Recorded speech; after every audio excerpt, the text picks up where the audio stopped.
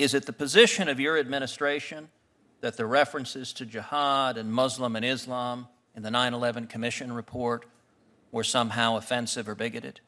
So my organization's position is that training materials as well as intelligence products that were produced by the FBI are not only offensive and inflammatory and alienating Muslims and American Muslims, but more importantly, they make us less safe. And the reason they make us less safe is that I think what the recent tragedies have shown us, including in Orlando, is that we need law enforcement more than ever focusing on finding the needles in the haystack. And by broadly painting an entire faith community with a broad brush of suspicion, we're actually dumping more hay onto the haystack and making law enforcement's job more difficult. If I could just give an example. With respect, I would like to ask you to just answer the specific question I asked, which is it your organization's position that the 126 references to jihad by the 9/11 Commission were somehow offensive or bigoted? I want to make it clear, Mr. Chairman, that our concern is about not just terminology, but it's about what these materials are communicating. So it's not just about using the word jihad or Muslim, but it's what it's communicating to agents and what it's communicating to the general public. You don't think it was bigoted to use jihad? I just want to understand your organization's position, whether or not it is bigoted to use the word jihad. So this is when I think it's problematic. I think it's when we have public officials, whether it's members of Congress, members of the administration, who are going out and describing the problem as a problem of jihad or a problem of radical Islamic terrorism. That's a problem because it's actually playing in to the propaganda frame of ISIS, and it makes us less safe because ISIS wants this to be a war against Islam, and by using religiously loaded terminology like jihad, we're playing into their mindset. And it would be, I might add, it's not only that, but it's also just grossly inaccurate. I think we need to call the threat what it is. It's ISIS, it's Al-Qaeda. And it's no different than the KKK or those who attack abortion clinics. We wouldn't go and say there's a problem with radical Christianity or radical Christian terrorism. We call the threat what it is. It's the KKK. It's those who are attacking women's health clinics. So, Ms. Kara, I will note that I've asked you now twice if your organization has the view that the 9/11 Commission report was bigoted or offensive, and twice you have declined to answer that pretty straightforward question. So let me try it a different direction. Oh, maybe I didn't understand your question properly, Mr. Chairman.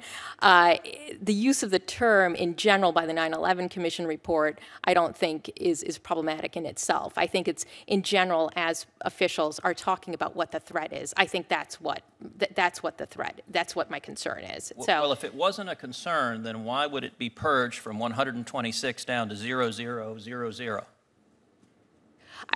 I can't explain the administration's. I can't. I obviously cannot speak for the administration and these government agencies that did that, and what their thinking was, and developing those documents. But what I can say, in response to a request from your organization in writing calling for a quote purge. We asked for a purge of bigoted training materials. That's what we called for. Well, let me try it a different direction. On March 16th, 2015, the Long Island Press quoted Glenn Catan, who is the legal director for your organization, as saying, quote, like, what are you going to do about radicalization in the Muslim community? That's nonsense. There is no such thing. I'm curious, do you agree with the legal director of your organization that there is no such thing as radicalization in the Muslim community?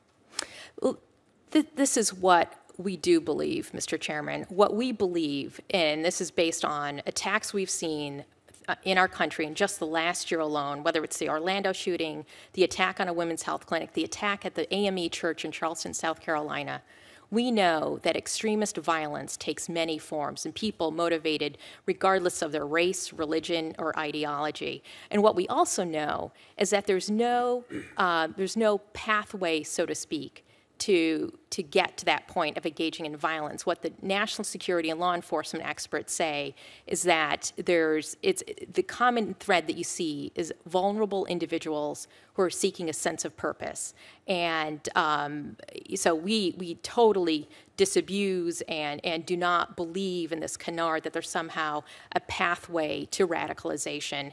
And that's what numerous studies have shown as well. So I want to give you just one more opportunity to answer the question directly, because I don't believe you did. Do you agree with your legal director who said, quote, there is no such thing as radicalization in the Muslim community? There are violent individuals in all communities, including the Muslim community. But Is it connected to any ideology? There are some people who, where there is ideology that's a part, but ideology is not the center or even part of the center of the causation for what causes people to engage in violence. And it's not just me that's saying that. It's experts like my colleague, Mr. German, and law enforcement and national security experts who say that. So I'm just going to give you one more opportunity to say whether yes or no you agree with the legal director that there's no such thing as radicalization in the Muslim community. I'll note for the record, Senator Durbin apparently doesn't want you to answer that question. I would like you to show the courtesy of this witness instead of badgering her. Thank you, Mr. Senator Chairman, Durbin. you've been very courteous. I'd like an Mr. administration Chairman. that shows the courtesy to the victims of radical Islamic terrorism and doesn't edit a 9/11 call from a terrorist who's murdering 49 people in Orlando and pretending the threat doesn't exist.